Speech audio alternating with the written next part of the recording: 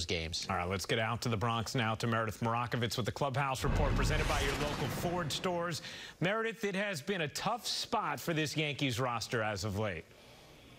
Ryan, there is no doubt about it, and no time like the present for some newcomers to step up. But when you look at the Yankees rotation in particular, man, have they suffered some blows over the last 3 days. Domingo Germán placed on the injured list with right shoulder inflammation. We learned last night Garrett Cole tested positive for COVID. And as Jack mentioned, Jordan Montgomery tested positive as well. So with all that being said, I asked Aaron Boone what they are going to do as far as the pitching staff is concerned moving forward. We're truly day by day right now, hour by hour. So in the meantime, Steven Ridings and Brody Corner have also been called up today. So they are, part of the bullpen tonight.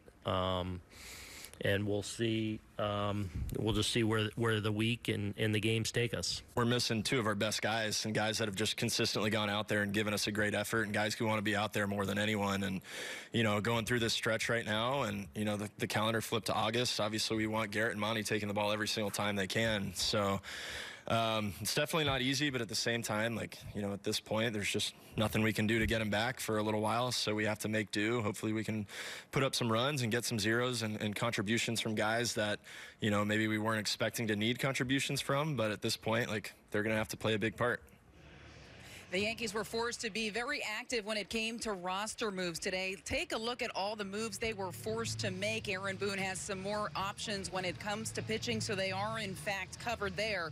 But you heard Jameson Taillon say they're going to need contributions from some unexpected pieces. That really starts tonight with Luis Gil. I spoke with Yankees pitching coach earlier about Gil and what he saw from him throughout spring training.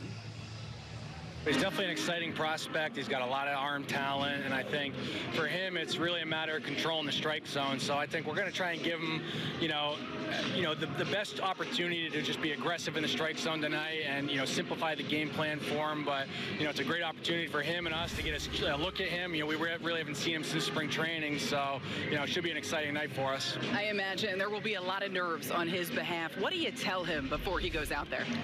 He's as talented as anybody we have. It's just a matter of him throwing the ball over the plate and just being aggressive, and it's the same game he's been playing all season, so it's just a little bit different atmosphere around this park. So but at the end of the day, he wouldn't be here if we didn't believe in him, so hopefully he goes out there and pitches an aggressive game for us. How was he when he walked into the clubhouse today and you spoke to him for the first time? He was comfortable. It was good. I think he recognizes a lot of the faces in the room, and that's something that we pride ourselves on in spring training, is making sure those guys feel comfortable when they're around us, and then when they get to New York, they know who they can talk to, who's in the building with them, and ultimately it's just a matter of making them feel part of the group as quick as possible.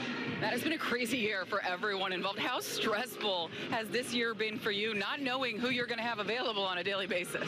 We just continue to roll with the punches. You could stress about it and worry about it, but at the end of the day, we really can't do much about it. So at the end of the day, we're just trying to figure out who's the next man up and who's pitching tonight, and then we'll solve tomorrow's problem and just keep rolling.